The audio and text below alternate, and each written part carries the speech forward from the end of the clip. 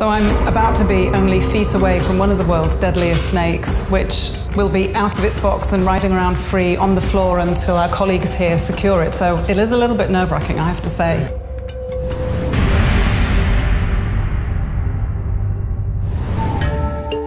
Antivenom hasn't changed much since the early 1900s. Even the best only protect against a small number of the 250 different venomous snakes.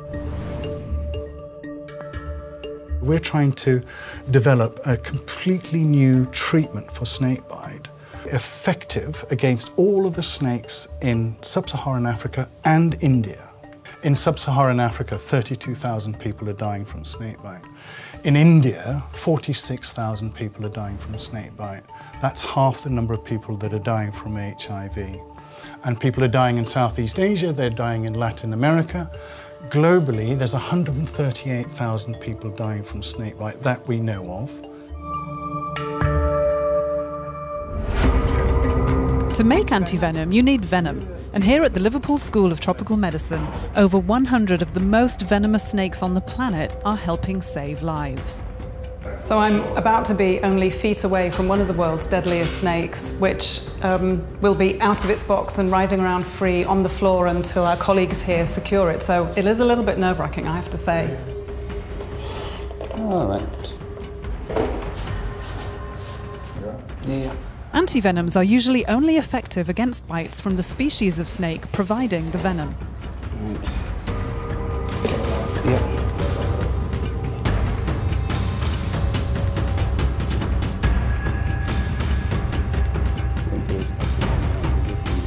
Might just try it like this. Got that.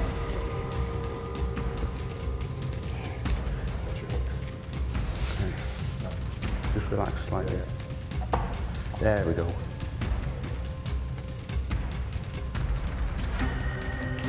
In and out again and in. Okay. Ready? Paul, I know it's been rare, but you have been bitten, is that right? It is, yes. I have been bitten by snakes in the past. The last bite was some 17 years ago from an 8-week-old baby Western diamondback rattlesnake. I had 26 ampules of antivenom, which is quite a large amount of antivenom. I spent several days in hospital with that, and the pain level was beyond anything I've experienced before.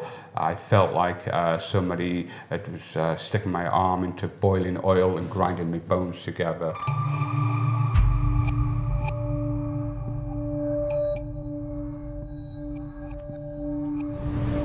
Currently, antivenom is made by extracting venom from a snake.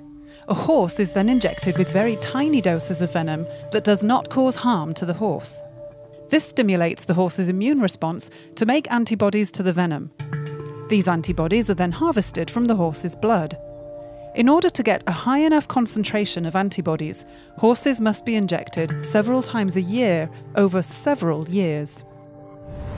It's a long and expensive process, not easily available in the parts of the world that need it most. Africa is in an antivenom crisis and has been for the last 20 years. And the reason is that the two best antivenoms that were available in Africa for most of the 70s and 80s and 90s have disappeared because they were expensive. The demand for those by governments and so on was really low. And those companies, one in Germany and one in France, simply could no longer afford to continue producing these loss makers. And so they stopped production. And what happened then was antivenoms that were less effective were coming in from other parts of the world and being used. And here now we have a problem because an effective product has been stopped. The supply of effective product has stopped, replaced by other products which are some dangerously ineffective. But the doctors who are giving the antivenoms don't know that. How can they know that? And so they will give one vial of an antivenom, and if the patient doesn't recover, they will give more vials, more vials. Of a product that's ineffective? Yes, and that it's causing these adverse effects.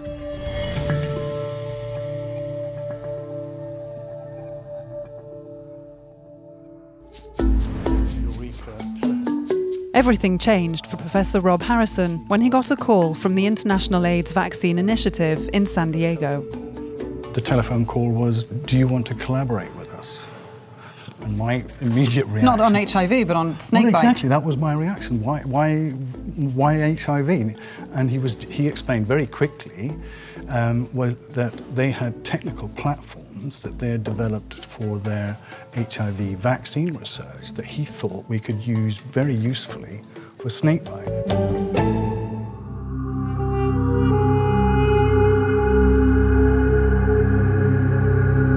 Up until now, treatment has been based on the venom, not on the symptoms it causes, which include paralysis, asphyxiation, and unstoppable bleeding, and bleeding in the brain. So the people who've been working on AIDS have understood more about the molecules and more about the antibodies and how they can work to interact broadly with HIV viruses, despite them changing a lot over time. The HIV researchers found that some humans develop broadly neutralizing antibodies that prevent infection by the majority of HIV strains. Remarkably, these antibodies have found parts of the virus protein that are common among the many different strains. Such antibodies are therefore capable of inhibiting infection by any virus that has that region in common. In some cases, this translates to almost 90% inhibition of diverse HIV strains by a single antibody. What we're hoping to be able to do is to engineer antibodies so that they can broadly recognise lots of these different toxins, no matter which snake bites a person, and so they can be neutralised in a generic manner. It's hoped the new universal antivenom will require lower doses and will not produce the adverse reactions that antibodies from animals can cause. Certainly we wouldn't need to take venom and inject it into an animal in the way that snakebite therapies are made today. We'd be able to grow cells that produce the antibodies in the laboratory and remove the animals from the process. Developing a universal antivenom has been made possible due to almost $12 million from the UK Department for International Development. Now, the World Health Organization identified 2030 as the date by which they'd like to halve snakebite deaths around the world. How optimistic can we be?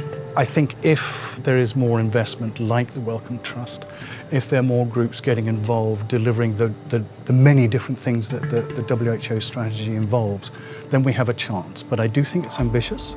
But what I don't doubt is that there are groups around the world who have that commitment and who will try their very best to deliver.